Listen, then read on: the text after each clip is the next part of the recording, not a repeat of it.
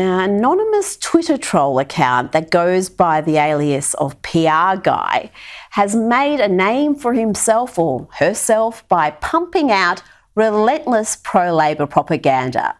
The account has now been accused of indulging in defamatory attacks against Dan Andrews' political and ideological opponents. In October last year, PR Guy took aim at Rebel News presenter Yemini. Let me pronounce his name properly, Rebel News presenter Yemini. And in a since-deleted tweet, PR Guy blamed Avi for his role in so-called far-right activism, which led to surging cases. And he also blamed Avi for having Melbourne locked down. Incredible. Now, Avi wants to force Twitter to reveal the identity of this Twitter troll, and on Tuesday, lawyers for Rebel News and Mr Yemini filed proceedings in the federal court to compel Twitter to release the pertinent information. I'm now joined by Rebel News presenter Avi Yemini. Avi, thank you so much for your time. You're pursuing this action. Do you expect Twitter to unmask the troll? And are you going to be suing them for defamation?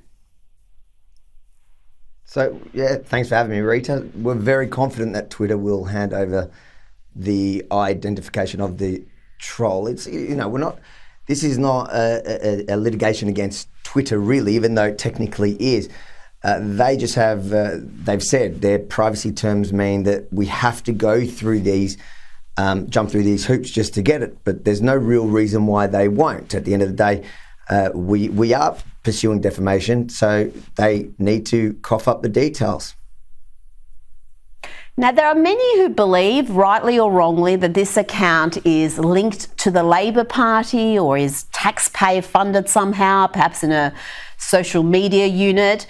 But it could just be some basement dwelling doll bludger, couldn't it?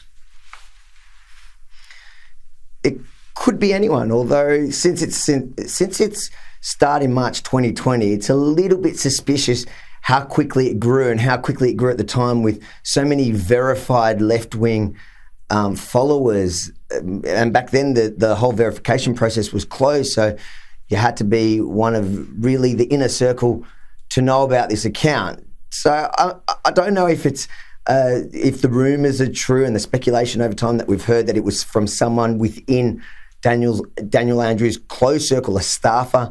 It's certainly someone with a lot of information, and either way, in the very near future, we're all going to find out.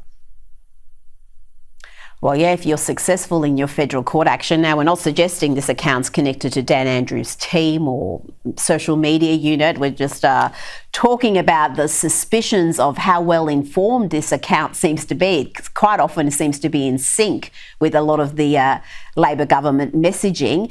But what do you say to those who argue, well, anonymous accounts and anonymity is really quite crucial in social media, and you shouldn't try to unmask an account, even if it's a troll account?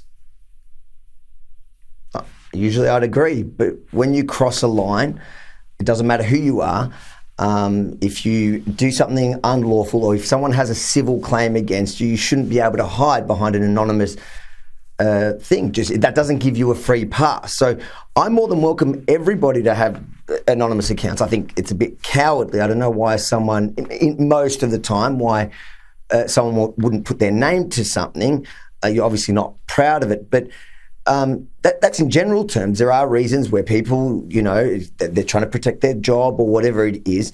I understand they want to use an anonymous account, but that doesn't give you a free pass to defame or break the law. And that's where PR Guy has crossed the line, specifically with me. And I'm sure that once we find out who it is, it may bring up a lot of other issues for that camp. Avi Yemini, thank you for joining me tonight. Thanks for having me, Rita.